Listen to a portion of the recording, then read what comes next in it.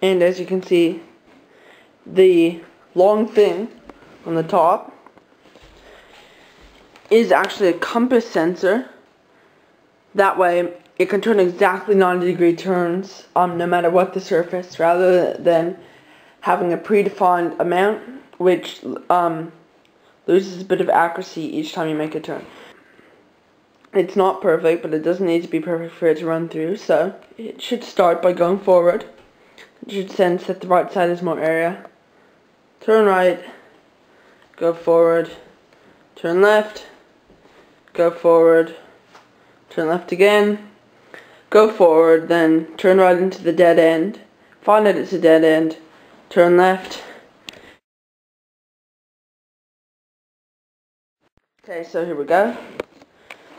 And as you can see, I have the program loaded, task to Maze program. So I'm just going to press the button and press run, and right now it's telling me to use the left and right buttons to calibrate the angle. So maybe just a bit that way. That looks pretty good. Okay, so now it's telling me press the orange button when I'm done. And I'm done. So I'm just going to press the orange button. Now it's telling me to use the left and right buttons to calibrate the eyes. So maybe.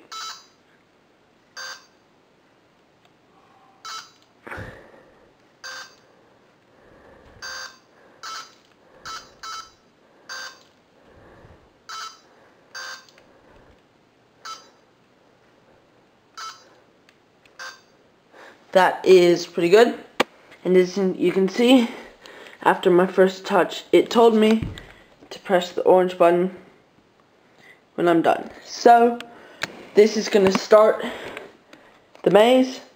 This is going to start going through the maze, and the maze is a bit rough, but it should be good enough for it to go through it properly. So, let's try.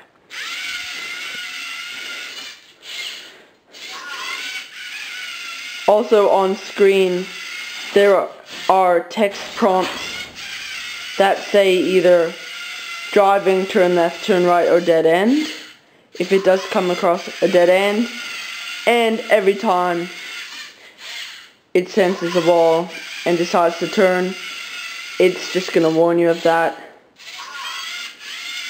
So as you can see, it found a dead end, and it turned twice, rather than doing its normal pivot turn.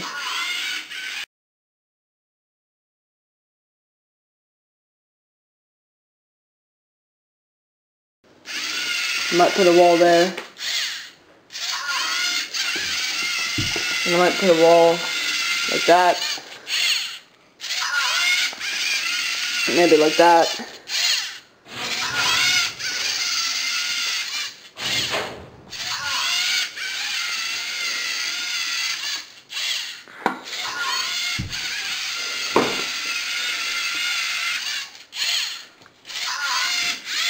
Dead end.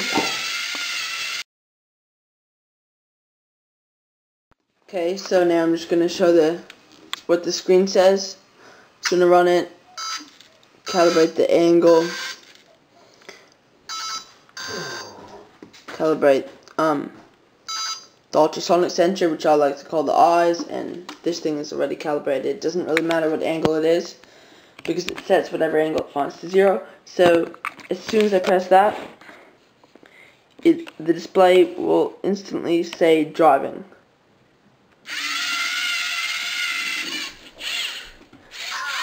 And I'm not sure if you can read it, but that was a dead end.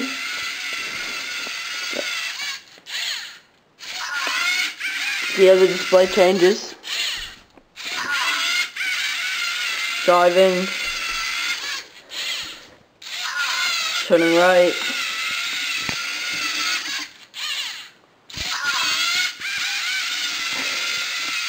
Okay, so now just end the program.